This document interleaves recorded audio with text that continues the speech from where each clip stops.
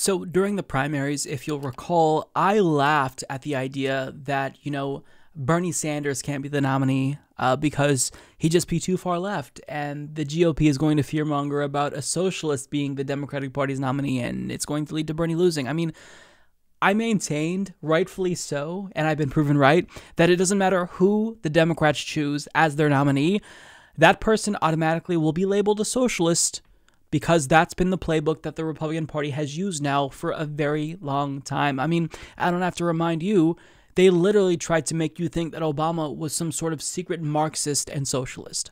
That's laughable. He was just a moderate Republican. So after, the Democrats nominated one of the most conservative options, perhaps the only other more conservative person was Mike Bloomberg, the GOP is predictably doing what I said they'd do, saying that he's basically a socialist. But because that argument doesn't really resonate with people any longer, they did have to tweak that argument a little bit.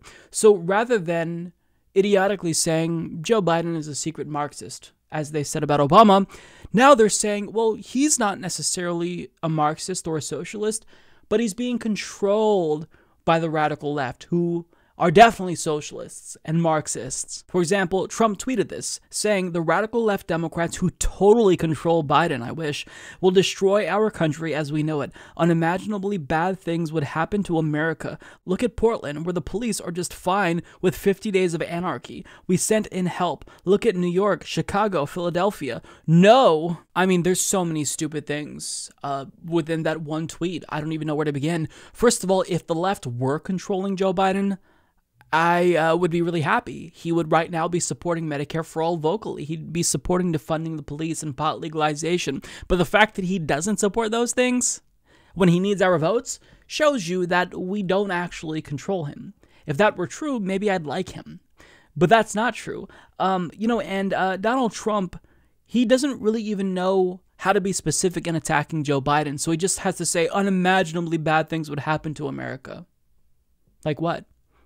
You can't say because you don't necessarily know, and because you can't really imagine what America would be like down the road if things are really unimaginably bad right now, when you're literally sending federal goons to cities to occupy them, to treat American citizens as terrorists. I mean, so it's not going to really land. But aside from the fact that I think it's ineffective, the attacks that we're seeing on Joe Biden from Republicans, it's just downright stupid, and I think that it's probably not going to help Donald Trump. If anything, it may actually help Joe Biden. And I say that because when you consider the demographics that Joe Biden is struggling with the most, young people, there's a lack of enthusiasm. What the Republicans are basically doing is campaigning for Joe Biden to young people. For example, the official Team Trump Twitter account tweeted this out. Bernie Sanders said that Joe Biden has moved a whole lot in many areas towards adopting Sanders' far-left policies. Crazy Bernie and the radical left control Joe Biden and will run America if he is elected president. And they, of course, share a picture of Bernie Sanders taking off a Joe Biden mask. Now, there's a number of reasons why that's stupid. First of all, you're trying to say that Joe Biden is being controlled by the most popular United States senator.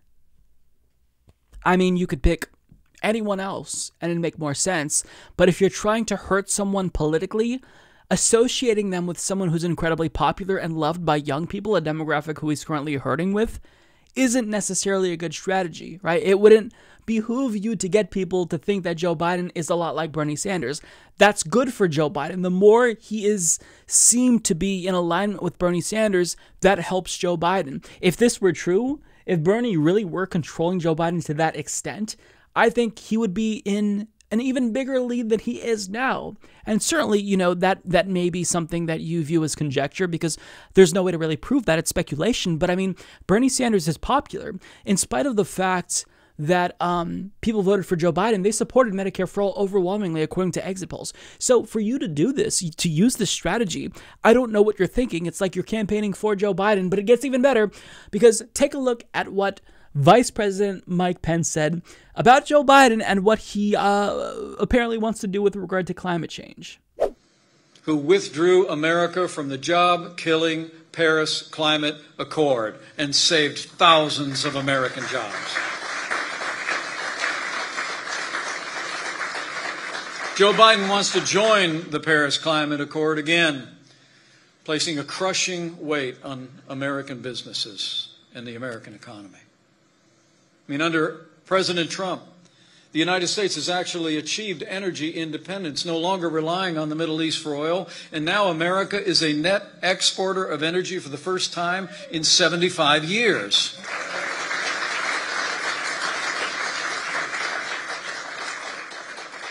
Joe Biden would destroy our fossil fuel industry. Yes, you heard that correctly. You are not mistaken. Vice President Mike Pence just said that Joe Biden wants to go further than even Bernie Sanders. I mean, Bernie Sanders was talking about net zero greenhouse gas emissions. He wasn't actually talking about completely dismantling the fossil fuel industry. But what Mike Pence is communicating to people, particularly young voters, is that, hey, I know that you guys are not very enthusiastic about Joe Biden based on polling, but he's actually going to go further than Bernie Sanders in taking on this issue that is very near and dear to your hearts, climate change. He's going to destroy the fossil fuel industry altogether. I mean, most Americans take climate change seriously and believe in climate change. So for you to basically campaign in this way against Joe Biden, it's like you're taking his biggest weaknesses and you're turning them into strengths for him. But believe it or not, it goes even more in this direction in terms of the hyperbole and how they're basically trying to make it seem like Joe Biden is more left-wing than he is in actuality. Take a look at this, because Joe Biden, if he wins, we're going to get socialism. Before us are two paths, one based on the dignity of every individual, and the other on the growing control of the state. Our road leads to greater freedom and opportunity. Their road leads to socialism and decline. Now, I find it highly ironic that Mike Pence brings up, freedom and the desire of Joe Biden to control us, with big government, as Donald Trump and his administration are literally occupying cities in America, even if the governor and mayors are saying, get out, we don't want you here. So that's interesting. But basically what he's saying here is, if you vote for us, you're going to get the America that you know and love. But if you vote for Joe Biden, you're basically going to get socialism. In other words, young people who hate Joe Biden, hey, guess what? I know that according to one poll, 70% of you actually support and prefer socialism to capitalism. But Joe Biden actually will give you socialism. I mean, at this point, they're basically campaigning for Joe Biden. They're telling young people who Joe Biden is currently struggling to attract that he's going to fulfill all of their hopes and dreams. This would be like Joe Biden saying, why would you vote for Donald Trump? He supports Medicare for all. I mean, it's equally stupid like that, right? But by all means, proceed, Team Trump, because you're going to lose if you keep doing this. But look, here's the thing about this. If you want to claim that Joe Biden is far left, you can't be that hyperbolic if you want to be effective, right? You have to take one policy where he's actually bold, and you have to really run away with that. But the problem for them is that Joe Biden is a moderate Republican. He's not really progressive. He's not that bold. So for them, all they can do is make things up about Joe Biden. But I think that even though this may inadvertently help Joe Biden, I mean, overall, most young people, they're informed. They're going to know what Joe Biden stands for. But if this doesn't help Joe Biden, I mean, it's certainly not going to help Donald Trump, because the lengths that he's going to smear Joe Biden as some sort of secret radical, it's just getting embarrassing. And it's getting especially embarrassing when you watch him get fact-checked in real time. So he was interviewed by Chris Wallace on Fox News this weekend, and he made an assertion about Joe Biden that was completely preposterous. He says Joe Biden wants to defund the police and abolish the police, to which he was fact-checked and subsequently embarrassed completely. And I almost felt bad for him. And it's really because they want to defund the police, and Biden wants to defund the police. Sir, he does not. Look, he signed a charter with Bernie Sanders. I will get that one, just like I was right on the mortality rate. Did you read the charter that he agreed to? It says nothing about defunding the police. Oh, really? It says abolish. It says defund. Let's go. All right. Get me the charter, please. All right. Chris, you've got to start studying for these. He says defund the police. He says defund the police. They talk about abolishing the police. They talk about illegal aliens pouring. I look forward to seeing that. So let's see Okay, what this let's says see. here. Prosecution, sanctuary cities, incentivize illegal alien, expand asylum, abolish immigration detention. No, that's not well, no. abolish, Well, fine. Okay. This thing is many pages long. End prosecution of illegal border crossers. Support deathly, and these are the worst things. Sir, sanctuary I'm not cities. disagreeing with you on any of those. I'm disagreeing about defund police. Incent- The White House never sent us evidence the Bernie Biden platform calls for defunding or abolishing police because there is none. It calls for increased funding for police departments that meet certain standards. Biden has called for redirecting some police funding for related programs like mental health counseling. I mean, imagine being that confident when you're so wrong. I mean, this is the Dunning-Kruger effect. So look, this is deeply embarrassing. You can kind of see the logic behind these attacks. Like, what Donald Trump is trying to do is win back these, suburban voters and whatnot. But here's the thing. Joe Biden is exactly what suburban voters want. Like, with these moderate voters, he's everything that they can dream of. So you're not going to convince them by just outright lying about the policies that he supports. You're not. Nobody believes that Joe Biden is going to defund the police. Nobody believes that Joe Biden is a radical leftist. That is just absurd, even for the most Kool-Aid drinking MAGA chud. Like, if you've bought in entirely, even you know that this is a lie.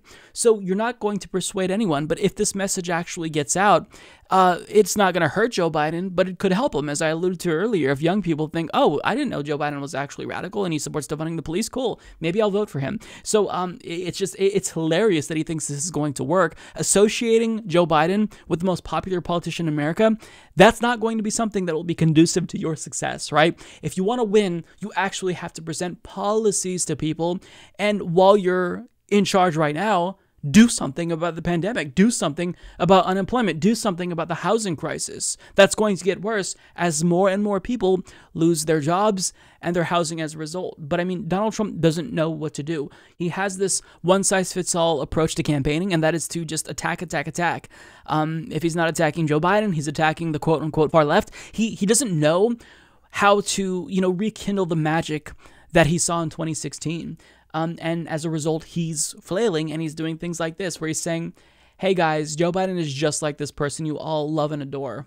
Don't vote for him. I mean, this is utterly idiotic, but I'm not mad. I think he should keep up with this strategy if it means, he's going to end up losing. And if he does lose, I don't necessarily believe it's going to be because of this strategy. I think that this is not going to be an important conversation that ends up leading to, Joe Biden getting more votes and whatnot. I think that it's ultimately going to be due to Donald Trump's own incompetence, but certainly this isn't going to help at all. It shows you why he's not doing good. He doesn't know what to focus on. He's completely lost. And I'm not going to lie, I'm kind of enjoying watching this. You know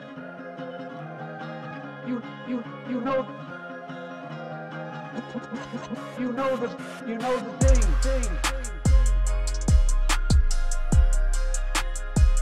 You're getting nervous, man.